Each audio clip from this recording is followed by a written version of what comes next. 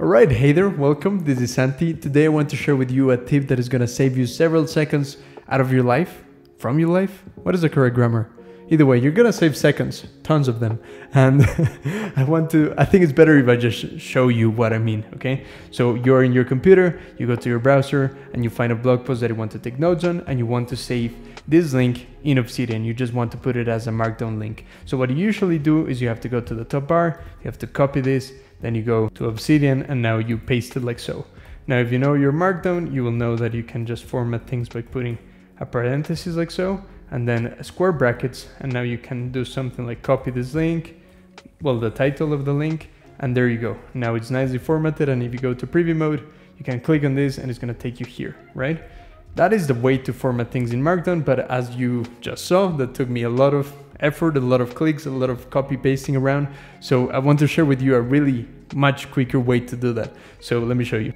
Well, first, so that you know I'm not cheating, let me delete this. And now here we are in the same blog post. Now I'm gonna press one shortcut right here that I'm gonna explain it to you in a second. I'm gonna do the shortcut and now I can just paste it. There you go. That's how quick it is. So if you don't believe me, this is what is happening, right? The moment I press the shortcut, this little extension up here is gonna have a green check mark, and now I can just paste that in here. There you go. So let me just delete that. So this is gonna work across any type of website that you're in. Same thing, I do the same shortcut, and now I can just paste things in there. And in general, it's just a great browser extension. So this is gonna work in, I'm using Brave right now. That is a browser that I'm using. It works in Chrome because Brave and Chrome use the same type of extensions.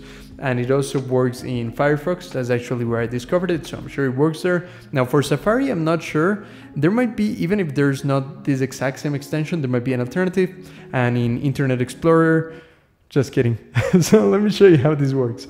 If we go to, sorry, Internet Explorer people, I still love you. So if you go to the Chrome Web Store, you're gonna be able to search for the browser extension that we're gonna be needing. So copy as Markdown, that is the name of it. So it's gonna be here and it's gonna be right here. So if we just open it, now we can add it to Brave. We can add extension. This is of course gonna vary depending on the browser you're using, but it should be pretty similar. And now it's gonna be here. Now just for the sake of demonstration, I'm just gonna pin it. So in Brave, the way you pin things, as you can see, I have several browser extensions. You can just pin it and now it's gonna come here on the top, right? So it's this one right here. Now let's go back to another page. So say you're listening to this amazing song and you want to save it in the same way. The easiest way to do it is just clicking in here and now click on current tab link. That is gonna do the exact same thing that we did before. If we go back to somewhere like Obsidian again, we can just paste that and it works. Now, I invite you to explore the different things that you can do. You can copy several links and you can also just copy the URL or just the title, and that is just gonna take either just the title of the thing that you need or just the link. But of course, for our purposes, it makes more sense to use this one right here. Now, in order to speed things up, I highly recommend you set up a shortcut. Now in Brave, and this should be similar in your browser, it's gonna vary slightly how it looks, but in Brave, the way you set up a shortcut is you go to settings down here, and then you can go and search for shortcuts. That is gonna highlight keyboard shortcuts. So I'm gonna click on that, and now I can scroll down to the one that I need, which is called copy as Markdown. And the one we need is the current tab, which is gonna put it in brackets, square brackets for the title and parentheses for the URL. So we're gonna click on this little pencil situation. And now I'm gonna just click what I need, right? And there we go. So now it should be working. And if I go back to this page, you can see that when I do my shortcut, in my case, Alt-Y, it's gonna be copied there. And if I go back to Obsidian, I can just paste it and it works. Now, a bit of a bonus feature, you can have several tabs open and now you can batch copy them super quickly, which could be really useful. So let me show you that. So now I have several tabs open and you can click on the extension and you can go all tabs, right? And now we can paste this in Obsidian and there you go. And if we go on preview mode, we can just see that everything is nicely formatted. And yeah, it just saves you tons of time. So that's about it.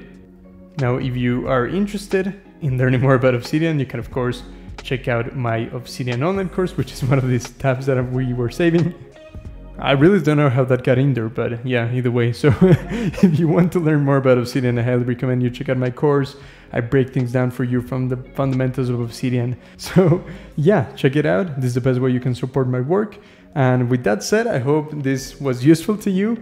It's something I use all the time, literally, and you can just set the different shortcuts for whatever needs you have. And yeah, let me know if you have any other requests for videos like this, particular things that you're struggling with in Obsidian. I'd love to make that. And with that said, I hope you enjoyed this video, and I'll see you in the next one. Bye.